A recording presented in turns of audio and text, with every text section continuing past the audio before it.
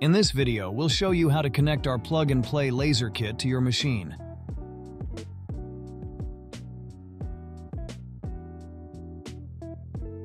In the kit, you'll find everything you need to connect the laser to your machine.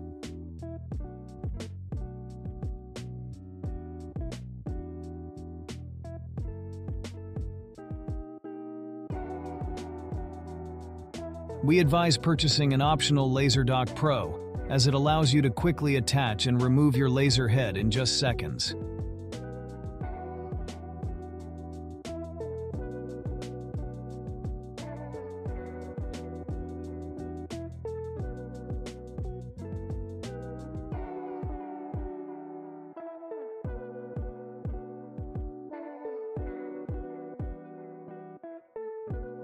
The mounts include a set of required and additional screws to accommodate custom mounting. When using the Laser Dock Pro, mount the laser side part onto the laser. Choose the appropriate mounting holes depending on how you adjusted the position of your spindle in the mount.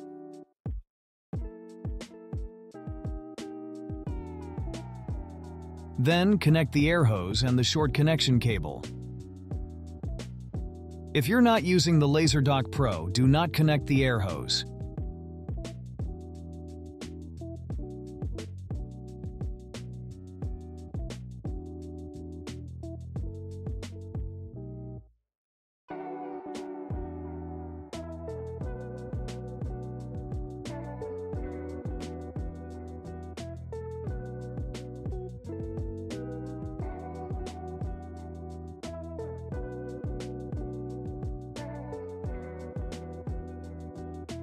If you're using the Laser Dock Pro with a laser with a 5-pin connector like the XT50 and XF+, use the connector plugged into the laser head to rewire one side of the short connection cable. Leave one wire unconnected. Secure it, for example, with a piece of tape.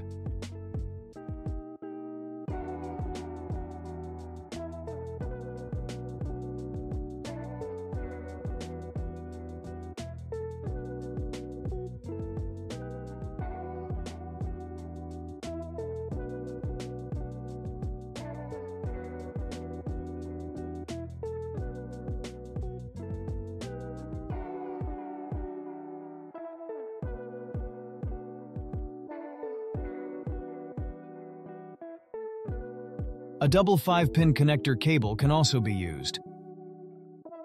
Pay attention to plugging it in correctly into the Laser Dock Pro.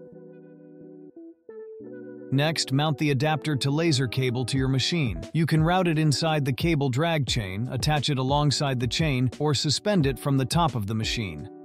Connect the signal cable to your controller by locating the correct pins, following your machine's wiring diagram.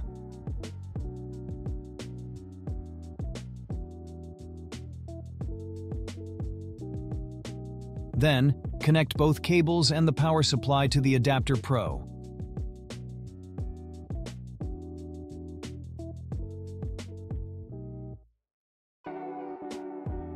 Attach the provided mount to your machine. The mount may vary depending on your machine, as compatible mounts are tailored to different models. When using the laser without the Laser Dock Pro, attach it to the mount. For the XT8 model, you may need the included additional connection plate depending on your setup. Connect the air hose and laser cable.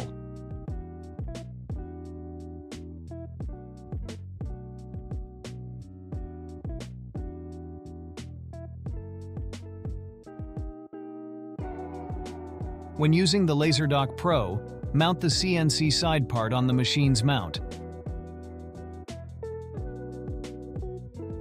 Then, connect the laser cable and air hose to the dock.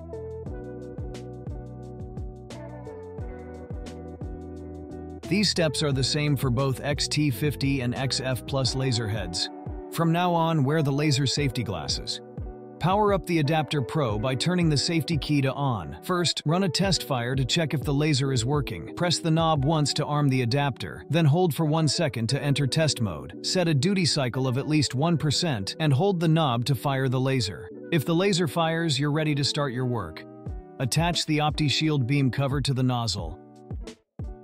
Next, place your material and use the height reference tool to set the nominal working distance. Lower the laser slowly to avoid contact with the material. You're all set. Enjoy working on your projects, and we wish you good results.